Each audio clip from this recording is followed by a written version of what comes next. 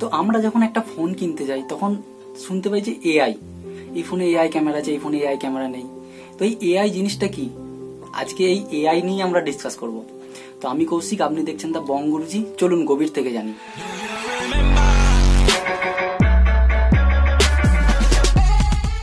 AI জিনিসটা কি? AI হলো আর্টিফিশিয়াল ইন্টেলিজেন্স। একটা ছোট এক্সাম্পল দিলে আপনাকে বোঝাতে সুবিধা হবে।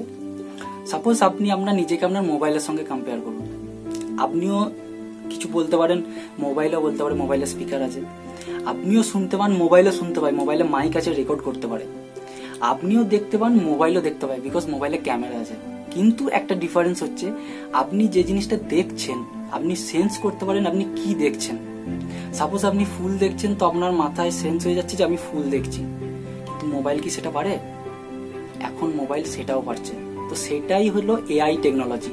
এই এআই টেকনোলজির মাধ্যমে মোবাইলও সেন্স করে নিতে পারছে যে আপনি কিসের ফটো তুলছেন।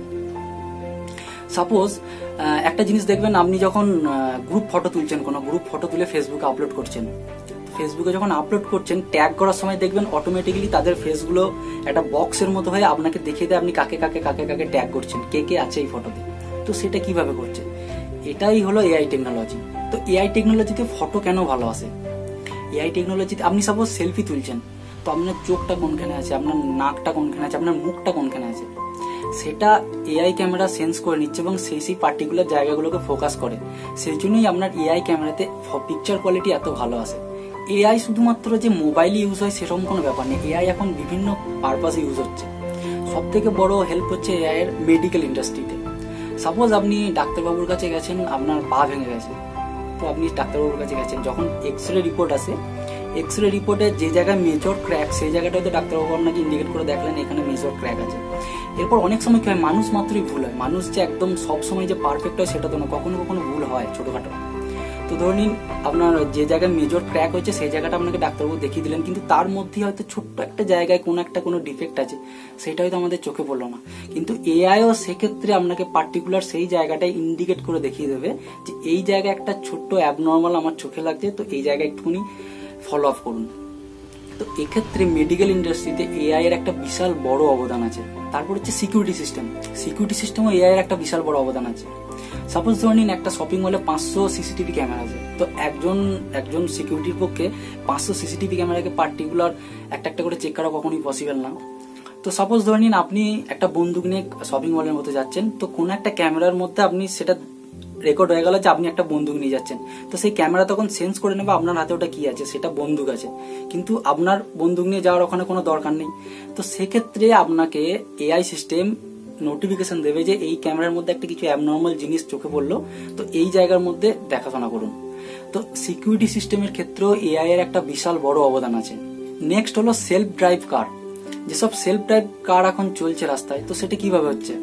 সাপোজ একটা সেলফ ড্রাইভ গাড়ির সামনে একটা ক্যামেরা থাকে। সাপোজ একটা গাড়ি যখন যাচ্ছে, গাড়িটার বাঁ দিকে একটা গাড়ি আছে, গাড়িটার ডান দিকেও একটা গাড়ি আছে, এবং মাঝে একটা গ্যাপ আছে, সেই গ্যাপটা কতটা, সেই গ্যাপের মধ্যে দিয়ে কি গাড়িটা ইজিলি বেরিয়ে যেতে পারবে, সেটাও ডিটেক্ট করে নিচ্ছে এআই।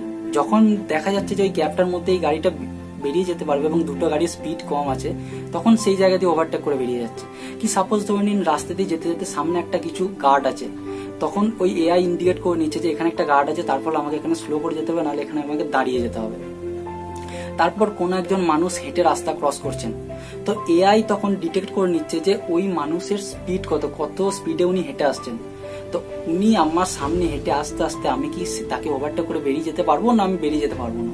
যদি বেরিয়ে যেতে পারবো তো বেরিয়ে যাচ্ছে, যদি বেরিয়ে যেতে না পারে তো সেখানেই দাঁড়িয়ে যাচ্ছে।